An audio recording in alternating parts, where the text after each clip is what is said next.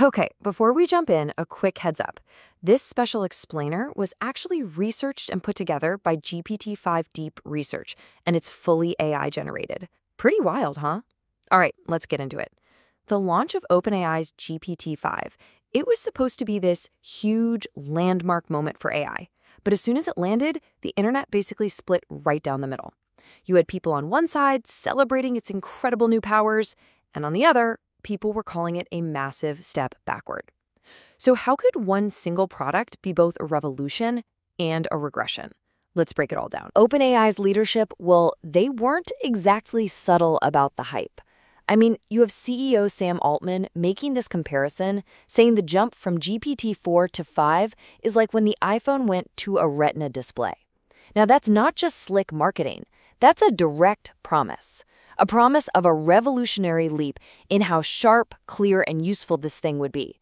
The message was loud and clear. This isn't just another update. It's a total transformation. And yet, that incredible promise just slammed into a wall of user frustration. Almost immediately after launch, you see this Reddit thread. GPT-5 is horrible, just skyrocketing to the top of the site with thousands of upvotes. And that right there, that's the core of the story we're unpacking today. This huge disconnect between the hype and what people actually experienced. So, to really get why there was a backlash, first we have to understand the promise they were making. OpenAI wasn't just talking about a small improvement. No, they were selling a truly monumental leap. Sam Altman even said using GPT-5 would feel like talking to a PhD-level expert on any subject you could think of. That's a massive claim, compared to the older models that felt more like a really smart, but sometimes wrong, college student. And they didn't stop there. They went even bigger, framing GPT-5 as this major milestone on the journey to artificial general intelligence, AGI. So in their telling, this wasn't just about making a better chatbot. This was about building the literal future of intelligence. When you set the stakes that high, well, the expectations are going to be through the roof. Okay, so let's push all that hype to the side for a second and look at the actual product. Because, buried under all the noise and the complaints, GPT-5 did bring some seriously impressive new features to the table. Things that really did push the technology forward. First up is something that sounds like it's straight out of science fiction: vibe coding. The idea here is that GPT-5 is so good at programming that it can create, and I'm quoting OpenAI here, good software on demand. They actually showed a live demo where it built a fully functional, interactive web app for learning languages in about a minute. 1 minute. All from just a simple text description. I mean, that's a potential game changer for turning ideas into real things without ever touching a line of code. And then there's the sheer size of its brain, so to speak. GPT-5 has a context window of 400,000 tokens. That is a massive jump from GPT-4's 32,000. So what does that actually mean for you? It means it can read and analyze hundreds of pages of information all at once. Imagine feeding it an entire book, a huge legal document, or a whole software project in a single prompt. Now, this brings us to one of the biggest problems in AI: reliability. We've all seen these models hallucinate, just completely make stuff up. Well, take a look at these numbers. On a really tough medical knowledge test, the older model's error rate was more than 20%. With GPT-5, that rate dropped, or rather plummeted, to just 1.6%. That is a drastic improvement in being factual, and it's absolutely vital for fields like medicine or law, where being wrong is not an option. So how does it do all this? Well, under the hood, GPT-5 has this new system called adaptive reasoning. See, it's not just one single giant model anymore. It's more like a team of models. When you ask a simple question, a fast, lightweight model gives you a quick answer. But, and this is the cool part, if you throw a really complex problem at it, an intelligent router kicks in, calls up a much more powerful submodel, and actually spends more computing power to think harder before it answers. It literally adapts its effort to how hard the problem is. So, with all these incredible, powerful upgrades, why on earth was there such a firestorm of criticism? This is where the story gets really complicated, and it all comes down to the day-to-day experience of the average user, especially the ones paying for ChatGPT+. Let's just start with how OpenAI pitched it. They were totally confident, calling it their smartest, fastest, most useful model yet.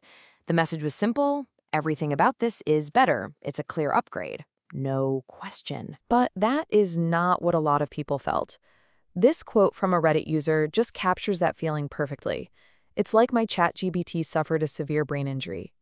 They weren't experiencing a smarter, better tool.